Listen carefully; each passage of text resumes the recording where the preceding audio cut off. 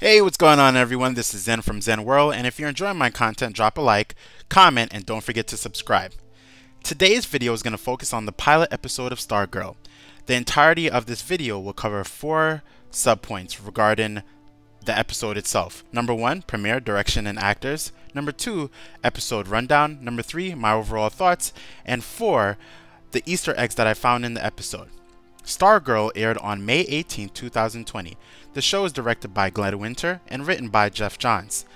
And the creator of Courtney Whitmore is Lee Motter, and the story editor by Taylor Stetiz. Stargirl is comprised of an amazing cast with Brec Bassinger, Yvette Monreal, Wilson and Anjelika Washington. But there's a lot more. The introduction of the show gives us the perspective of Pat Dugan, also known as Stripesy. Stripesy used to be the sidekick of the superhero known as Starman.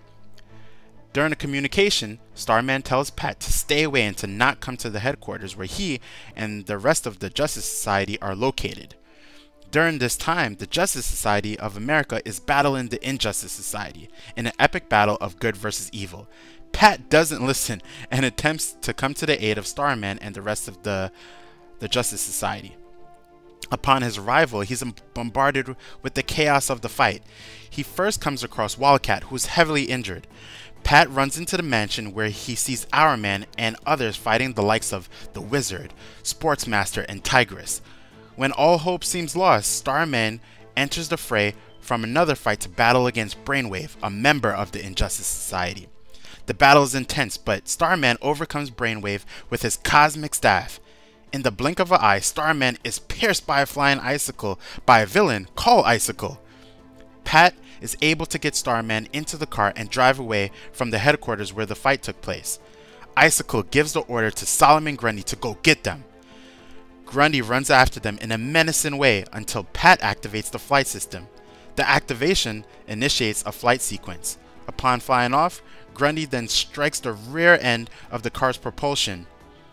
This eventually sends them to crash into a nearby forest. They do escape Grundy and the rest of the Injustice Society, which is pretty good. Pat then gets out and checks on Starman. He explains to him that he needs to go see a doctor, but Starman says, Pat, it's too late. Before his last breath, Starman tells him that the Justice Society has fallen, but the legacy must continue. And this includes the mantle of Starman and the powerful cosmic staff. Starman does explain to Pat that he's not the one in a semi-comedical fashion, but he is trusted to find the next one and to protect the staff. During this scene, we're introduced to a young Courtney Whitmore who's waiting for her dad on Christmas Eve. Unfortunately, her father never comes and her mother must go to work. Courtney says that she wants to see her dad, but unfortunately her mother tells her she has to go, and that she should try her best to have a great night with the people that she's staying with.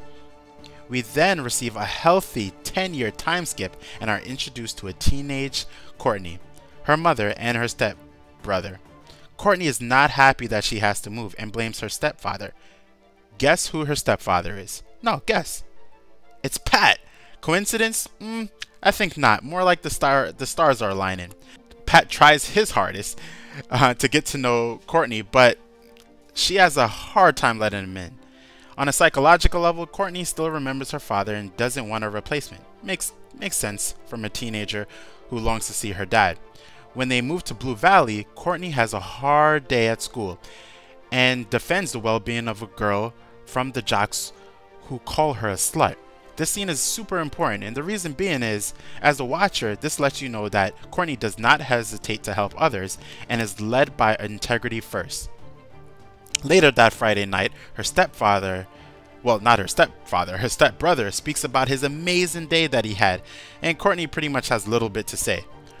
Her mother asks her what she's going to do for the night. Courtney says she basically has no plans. Pat suggests going out. Courtney says, don't think that you're my dad, and she walks away.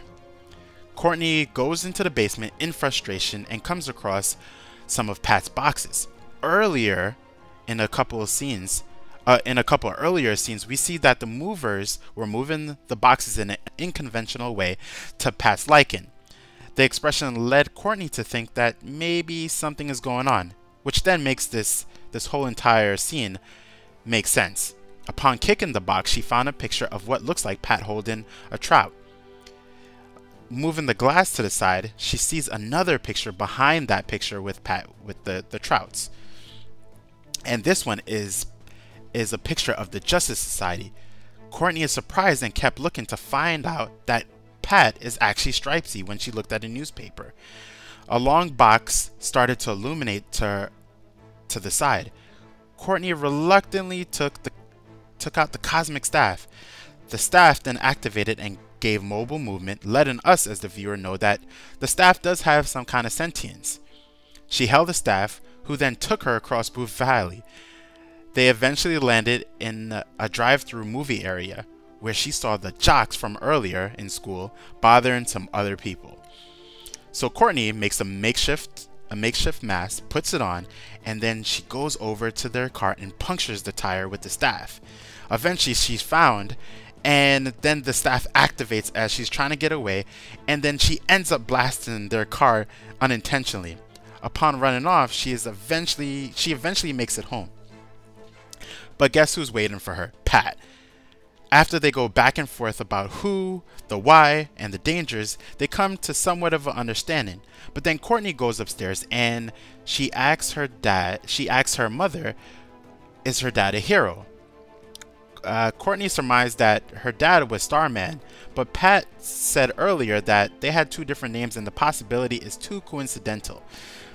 Her mother explains that her father was never there, and Pat was the only man who was consistently present in their life.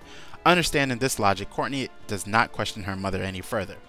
During the scene, the viewers can see understanding emerge from Courtney that Pat is not such a bad guy and should be given a chance. Later on the porch, Courtney agrees to give Pat a chance to keep his secret as long as Pat doesn't get in her way. Cut into another scene, the jock explains to his father what had happened to the car. His father asks him to re-explain the whole staff part. After telling him, the father then says to his son, we'll talk about this in the morning. We are then reintroduced to Brainwave, who is the father of that jock. He then uses telekinesis after his son is gone to use a key to open up a door that opens up a hidden space within the bookcase with his old suit and pictures and other elements that I probably have to go back and investigate a little bit further. As Courtney is trying to sleep, the cosmic staff goes into her room to communicate with her. Her mother hears something and then heads up to the room. Courtney then shoves the staff under her bed and attempts to act neutral. Though very quick, Courtney lets her mom know that she's willing to give Pat a chance and, she's sorry about earlier. Her mother is super happy with this, and Courtney then says, okay, good night. Trying to brush her mother off. After her mother leaves, she gets back up to check on the staff, and the staff is actually already up and waiting for her. As she grabs the staff, it whisks her away to a top building structure. Apparently, we as the viewer and Courtney are given the understanding that the staff wants to train. We then are given a scene where, it's kind of like a training scene where she's doing a lot of her gymnastics abilities in combination with the staff itself, which is pretty cool. We're not too sure how long the scene goes for, but then we get a scene where the staff then brings her to a nearby location, a tire facility. And while she's there, she's kind of walking around and then she gets knocked over.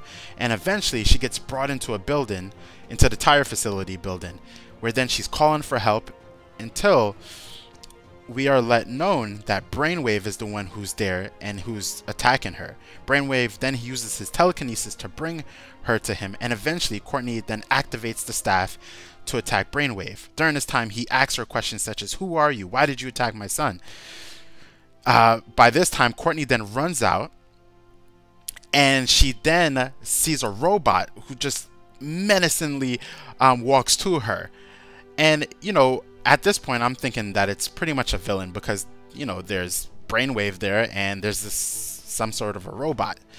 But then we hear, "I told you not to touch the staff." And at this moment, in an exciting fashion, we get to know that it's Pat who's commanding this this big robot-like figure. And at that point, the scene ends. Alright, so you guys are probably wondering, like, alright Zen, you just told us the whole story of that episode and it sounds pretty epic. What are your thoughts on the episode? Well, for me, the episode was pretty stellar. The effects were amazing for a superhero TV show, and the acting wasn't underwhelming and it wasn't over the top. If I had to critique one thing within the episode, I would definitely say the CG for Solomon Grundy and the mobile carrier utilized by Pat. Were they bad? Absolutely not. Were they great? Nope. Were they good? They were pretty good. But I had to critique something in the episode. I can't make it seem like the episode is perfect. I did have to write a script for this video. So honestly, I am looking forward to future episodes. So you're probably wondering, okay, you did talk about Easter eggs earlier. What were the top 5 Easter eggs that I found in the episode? The first one is the Golden Age. If you saw the title card within the episode, it refers to the earliest introductions of superheroes in the DC landscape. Number 2, Green Flames and Blast. This can be understood as the blast from Alan Scott. This is when the Injustice Society was going against the Justice Society of America. So you're probably saying, who is Alan Scott? He's a Golden Age Green Lantern. His abilities and story are very different from the Green Lantern Corps. But let me know if you want a video about him, and in the future I'll drop one. Number 3, Jay Garrick's helmet. In the last scenes between the fight with the JSA and the Injustice League, you can see the helmet of Jay Garrick. Wait, are you thinking, who is Jay Garrick? He again is a Golden Age superhero. He's the Golden Age Flash. So I'm not going to explain his rundown and story, but if you want me to do a video, again, just like Alan Scott, drop it in the comment section. Number 4, American Action Movers. The style that was written on the moving van already lets you know that this is a reference and nod to Action Comics, where the all-great Superman was introduced. Number 5, Blue Valley. In the DCEU history, Blue Valley is the original home of Wally West, who many know as Kid Flash, or depending on when you were introduced to the Flash, know him as the Flash. So those are the Easter eggs, and I'm pretty sure that there are more Easter eggs, but I'll let you all investigate the rest and add it in the comment section below when you watch the episode. So if you enjoyed this episode about the pilot episode for Stargirl, let me know in the comment section. Drop a like, comment about the Easter eggs, and just your thoughts on the episode and where you think it's gonna go. And I'll catch you all later for the next video. Take care, everyone.